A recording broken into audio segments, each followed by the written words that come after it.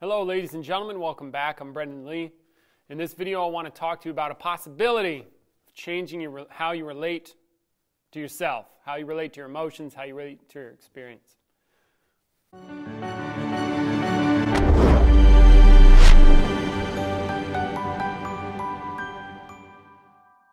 It occurred to me I wanted to share a possibility and then invite you to consider it and to maybe take it on for yourself if you want. It's something you can do, actively do. And it is this. So let's start in the normal world that most normal people live in, or most people live in, the vast majority of people live in, which is my emotional state, how I am, is caused by stuff that's outside of me. You ever notice, like, if you walk into a room, it just doesn't feel right? Or if, I don't know, you might be hanging out, but then you start thinking thoughts about somebody else you don't like, you start having a bad day, or you get in a mood, you get in a funk, these kinds of things. And then you might try to, like, say if I'm in a mood, I might try to do something outside myself to change my mood. I might try to eat something or, eat some good food and then to make myself feel better. Or, I don't quite feel right. For example, maybe I'll make a lot of money and get the car or something, or I'll start a business and be successful, and then that will resolve me. This is normal. And then, so, contrast that with a world where, I'm trying to get across this, a place where you can diverge from the norm, a place where you can, like, okay, here's what I normally do, let's try something else. And it came to me a bit like a realization, and it was, nothing is going to work. There is nothing that you can do outside that's going to work to fix the problem, to fix the hole in your soul, to fix the suffering that you live with. Nothing that you can do outside is going to work. No change of scenery, no traveling all the time, no getting the right job, meeting the right people, having the right things happen to you. That's all external. None of that works for the type of change I'm talking about, that internal suffering you have going on. You say, life isn't quite right, I'm not quite right, I'm broken, can't be fixed, there's just something, no matter what you do, it doesn't work, does it? And so that's the norm. The norm is the struggle, the try to get things, try to attain things. Now, I'm not saying don't attain things, by the way. Well, that's another story. We'll get into more traps probably here shortly, because I want to outline those as well.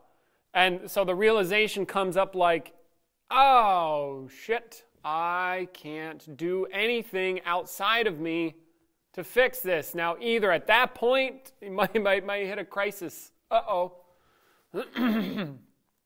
So what am I supposed to do? Just get old and die and suffer?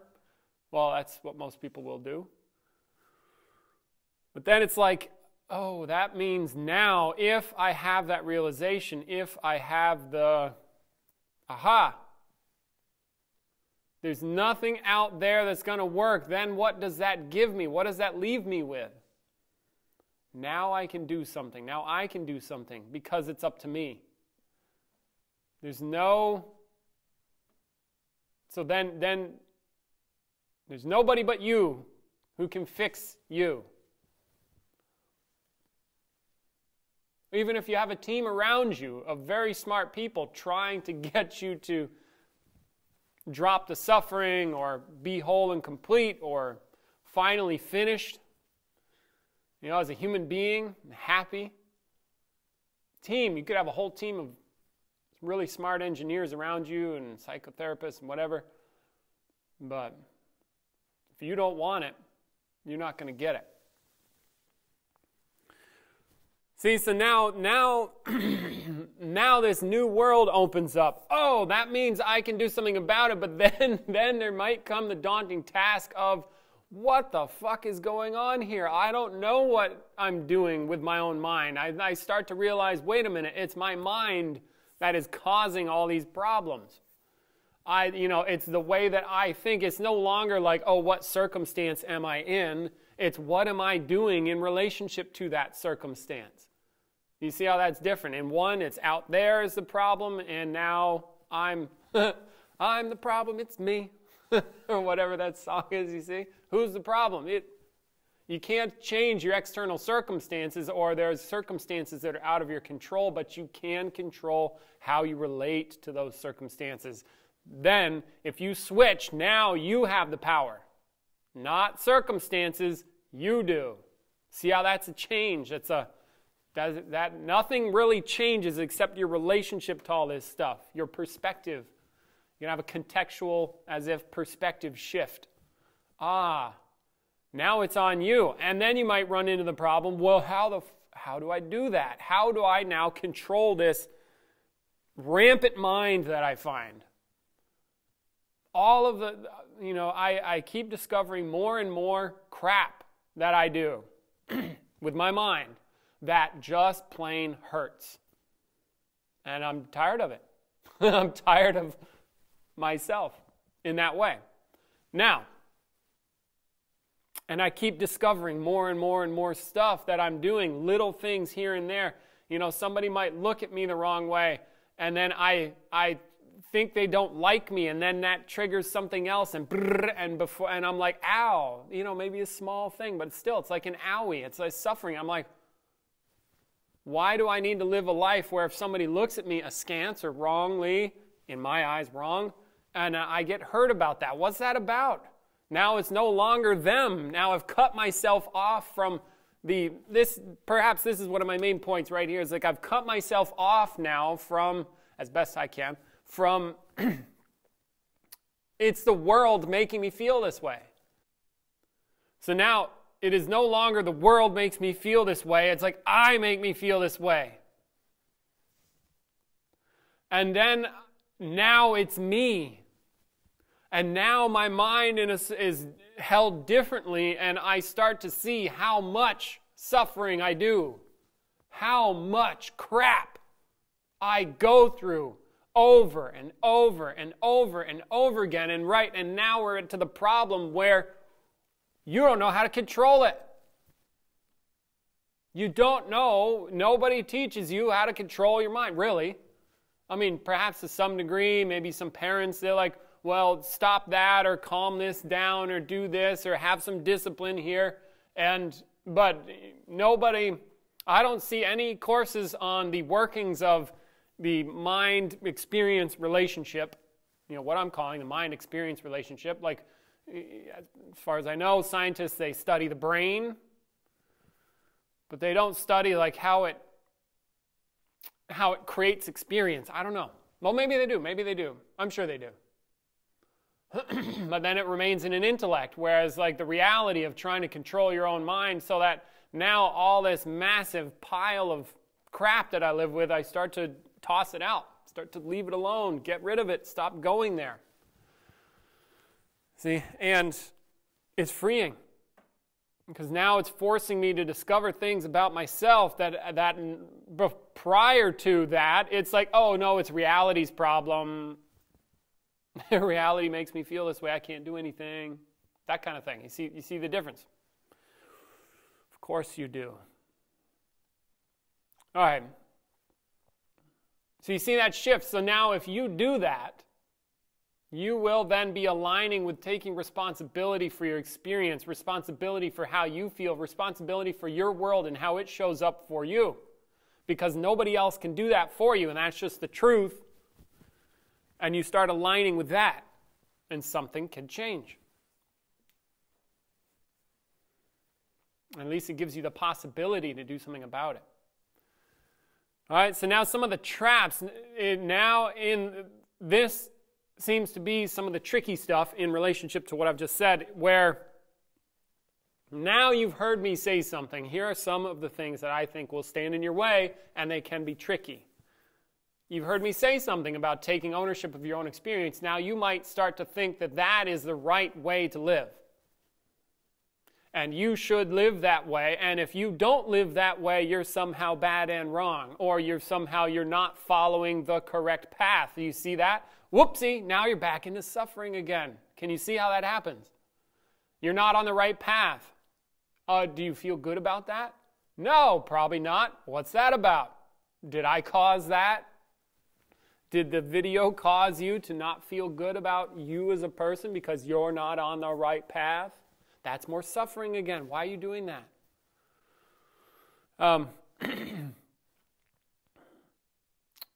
Other traps, that's the main one. That's one main trap. Just trying to think of other tricky stuff here. It's like, metaphorically speaking, it's like a... shoot. I don't know, you ever like, you start, okay, maybe you've done some meditation or something. You start meditating and you're into the meditation and then somehow the meditation slips unknowingly into like some kind of fantasy thing or like daydreaming, right? So you're focused on now, you're present, you're aware, and then before you know what's going on, you slip seamlessly from the present moment into something else, and you didn't realize the switch. And then 5 minutes later, you're like, oh, shit, what have I been doing for 5 minutes? It can be like that, where it's slippery in that sense. Or there are forces at play, that you basically, your person, it's a very forceful activity. There's forces going on that want to keep you the way you are. You don't want to change. Yeah, but Brendan, I do want to change. If you could change, go ahead and do that now. Go ahead. I'll wait. Okay, no, I won't wait. You don't just change like that. Perhaps in another way you could change, but see, it's forceful. You are forceful. So it can be slippery like that. Other things that can come up, resistance. The mechanisms that keep that for safety. Your safety mechanisms might be triggered if you go monkeying around, and you might experience fear. You might experience anger. You might have emotional reactions or reactivity. These things can occur. There's another trap, you see. It's more drama. And sometimes the drama cannot be seen as such until after the fact. So again, it's a challenge. It's a trap, challenge. These are challenging things. Another one that I've seen is, the main one, believing me. Slipping into a belief about what I'm presenting. The beliefs don't work.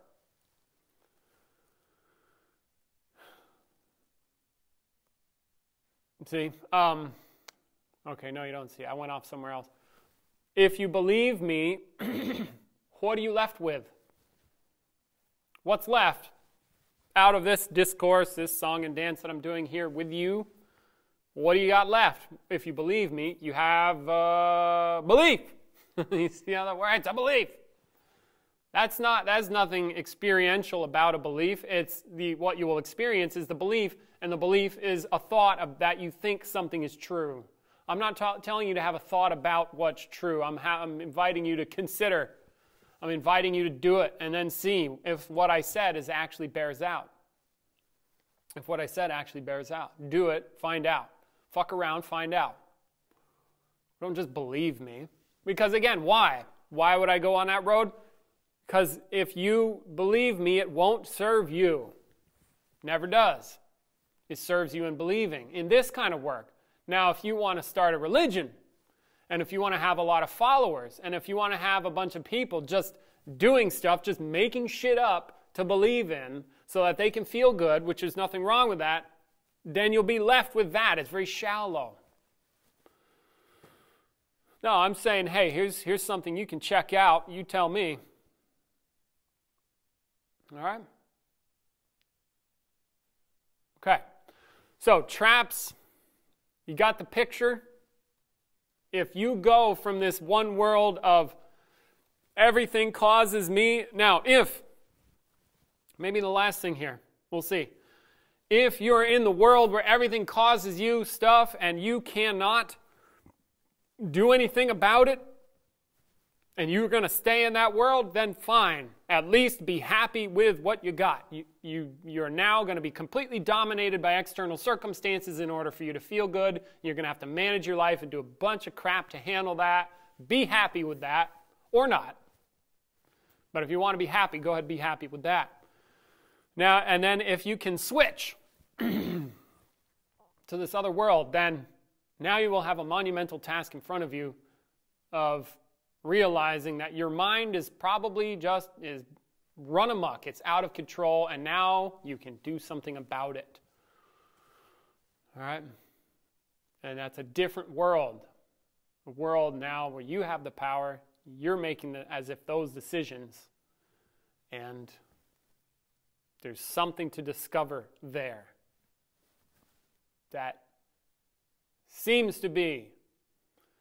There's something to discover there that is aligned with personal power, vitality, ability to connect and be free, connect with others, get in touch with life. Yeah? I'm also a little bit inspired. I was reading a bit, and there was a quote there by Rawlson. He was talking about consciousness work and some of the benefits, and that what came to mind. This like being connected to life, connected to others, having more personal power, aliveness, creativity, these kinds of things. Once you start throwing away the suffering that you're doing, it seems to me that now I'm more freed up to do other things rather than be wrapped up in this like mental structure that shoves me down these roads as if. You see, and you can even hear in the language that I'm using, it's like it shoves me, not I'm creating it. You see how that can be tricky? So as I free myself up, it's like, okay, I can go down different roads. Who knew? And this could have a direct impact on creativity and other things. So just thought I'd share. All right? So there you go. Enjoy that. Do something about it. Oh, if you want to do something about it, who's got to do it? You got to do it. You have to do something about that if you want it. Let me know in the comments what you come up with if you're working on that. All right. Otherwise, much love. Take care. I'm Brendan Lee with thebrendanlee.com in support of consciousness and skill worldwide. If you want to get serious or I have other offerings, check the links in the description. There's people writing me on a forum. It helps me create content for you. And take care. Much love. Till next time. Ciao.